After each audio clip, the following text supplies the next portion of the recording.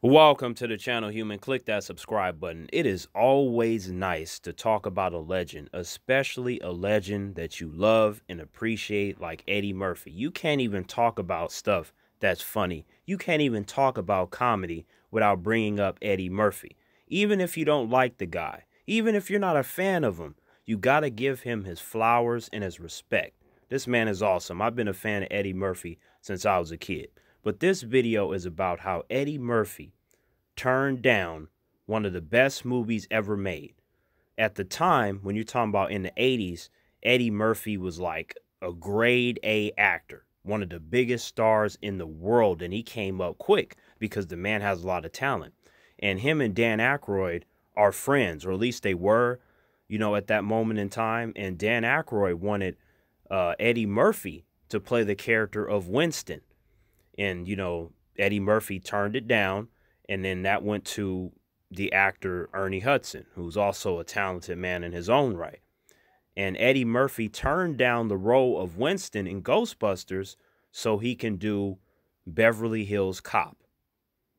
Now, Beverly Hills Cop, I think, is also one of the best movies ever made. Classic, iconic. You know that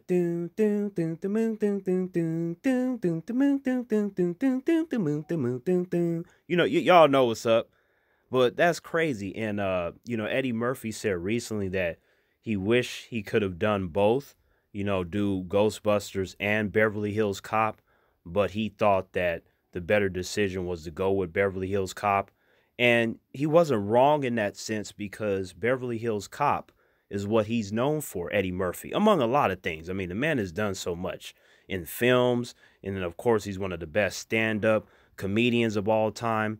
But a lot of humans, when they think about Eddie Murphy, you'll hear a lot of the Beverly Hills Cop because he killed it in that role.